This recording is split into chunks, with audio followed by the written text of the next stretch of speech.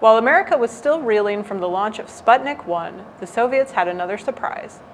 In the 4 weeks following the successful launch in orbit of Sputnik 1, the Soviets sent Sputnik 2 into orbit.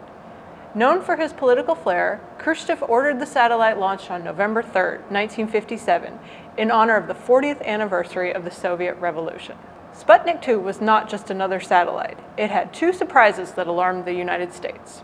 First, the spacecraft was large, weighing over 1,000 pounds.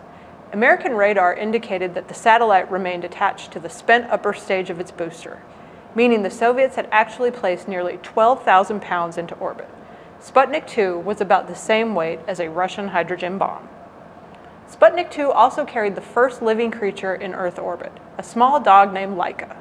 While orbiting, information about her respiration, blood pressure, and heart rate was transmitted back. While the Soviets initially implied she was alive for most of the mission, it was later revealed that Laika died after about 5 hours from overheating.